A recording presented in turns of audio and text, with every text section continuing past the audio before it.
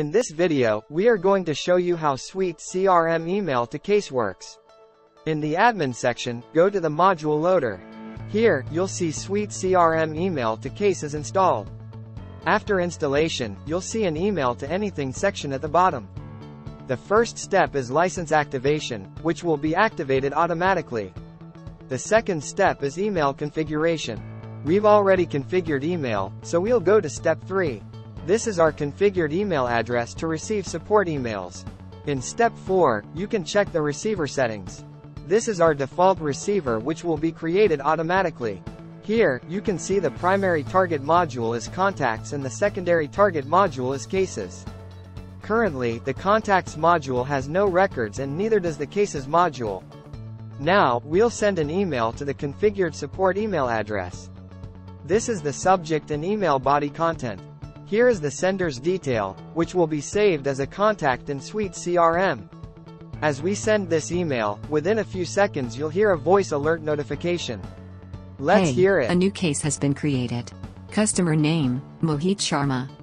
Case subject, smartphone issue, urgent help needed. Case details, hello ABC Electronics support team. I hope this email finds you well. Please assign this case to any agent, ask them to accept it when start working. We're using AWS Poly for this voice. You can use IBM Watson, Google Cloud, or Microsoft Azure. On refreshing the page, you can see a new contact by fetching the sender's name and email address. Now, we'll go to the Cases module and refresh the page. You'll see a case is created. It has a case number with a prefix, department, color, configured status, email subject, related contact, and priority. As soon as the case is created, the customer will receive a case creation email. The subject will include the case number. This is the case number, and in the email body, you'll see the subject, department, status, and priority. Click on the notification to go to the detail view.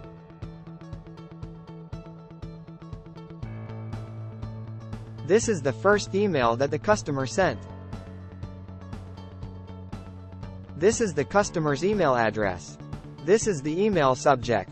Other information like case number, related contact, and support email address.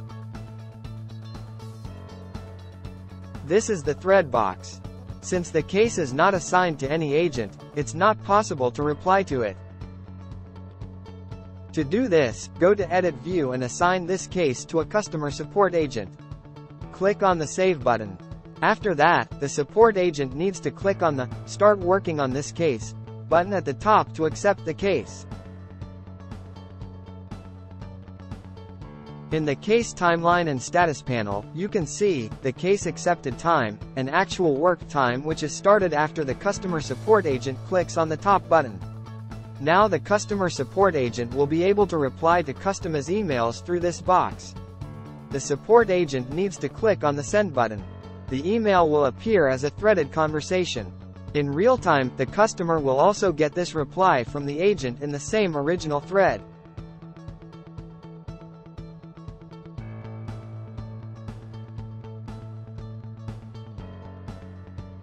In the next turn, the customer will reply to this email on the same email thread.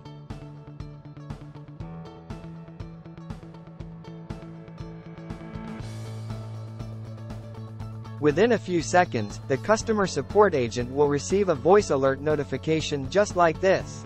Hey administrator, case number 15 has been updated. Case details, subject, smartphone issue, urgent help needed.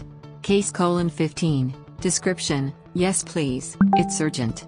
On Friday, July 21, 2023 at 12:07 p.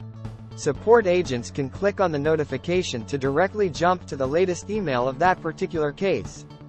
The latest email will be highlighted with a new tag and also in the same thread. Support agents can also add an internal message by checking on the internal option. This message will not be sent to the customer as an email, it's for internal use only. As you can see, the internal email is not in the email thread. Now, we'll send another email from the support agent's side. Customers will reply to the email showing their satisfaction. Just like before, we'll get a voice alert notification of this email as well. Hey administrator, case number 15 has been updated. Case details, subject, smartphone issue, urgent help needed. 𝐶:15. Case details, okay, thanks for the instant response. On Friday, July 21, 2023 at 12:07 p. Click on the email and jump directly to the latest email in the thread.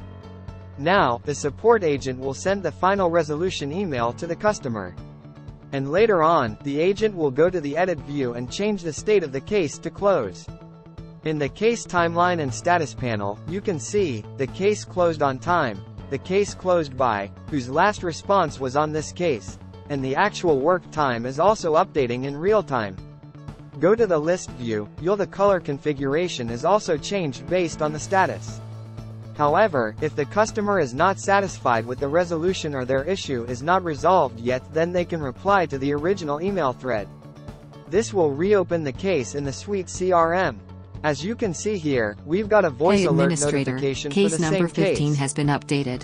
Case details, subject, smartphone issue, urgent help needed.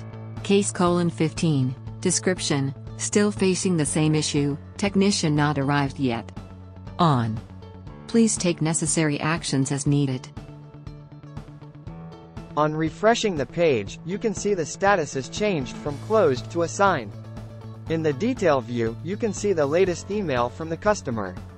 In the case timeline and status panel, you can see how many times this case is reopened, who reopened the case, and other information. You can set the color configuration by going to the admin section and selecting the set colors for the list view for any module option. Here, you can set the color for any module and field just like we did for the status field of the case module.